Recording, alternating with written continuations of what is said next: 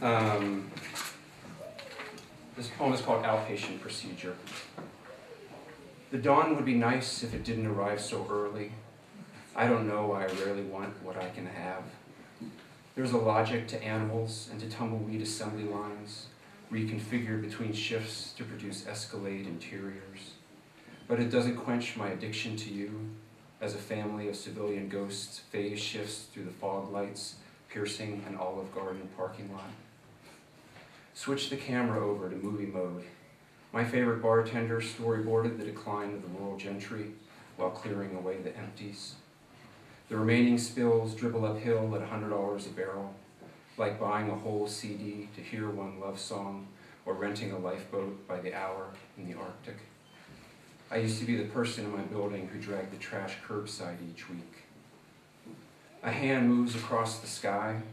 I already said that I've made mistakes, though they don't include spot ironing wrinkles out of the matches stored next to the kerosene and feeding strays with the other neighborhood housewives while performing the rain dance.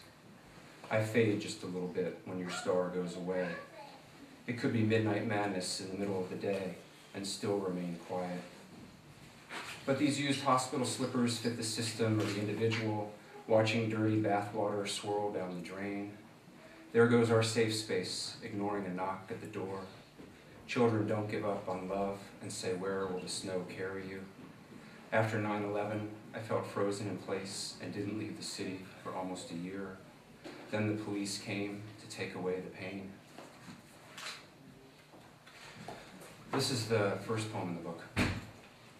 The world one summer. The day was still, but the animals were moving. We took a number and stood in line. Sometimes the wounded land softly, and sometimes with a thud. Holes in the roof shine like stars. A cake sat out on the counter for too long. We were pinched between big machines. A fleet of cargo ships stretches from the harbor to the sea. The city's walls keep me company. Give the Grammy to the sampler, it earned it. My daughter fixes the sun to the sky. It's frequently a bore to hear people narrate their dreams. Small scars around the eyes map hunger and distraction. That's how the dining experience came to be called splatter. You said it all felt very post-disco. Sitcoms are funnier without any sound, but in the quiet of the night, I occasionally hear weeping. I was thinking, as I was trying to figure out which poems to read, that I was hoping everyone would buy the book before I read some downer poems. I promise there's plenty of ecstatic moments in here. You just got to get into the rhythm of it. Coolant system. It's not heroic, it's broken. It's the silent trip between unspokens. We recognize the architecture, but don't name it. We take a place amid the holes resembling pink dots inside our Father's hearts. All the little words don't even reach the doorbell. Some people are awake in the middle of the night. Some are at the bathroom sink, rinsing and spitting. There's a PowerPoint presentation for just about anything, and a personalized ringtone to alert us when the war is calling. It's the sound of beds being dragged across an orphanage floor. The next ice age will fill the rivers with antifreeze. It's the midway point of a sugar packet's half-life, spoon-fed in time-lapse with porn made to order. I still briefly pause when I hear an airplane flying low.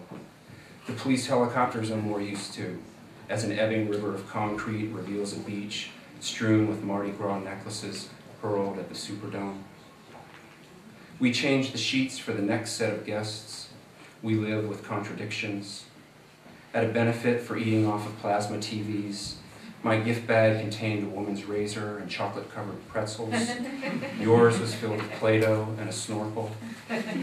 Initial programming includes episodes of Pimp My Ride for self-propelled cyborgs randomly chosen for modifications after fending off drunks swinging gravy ladles.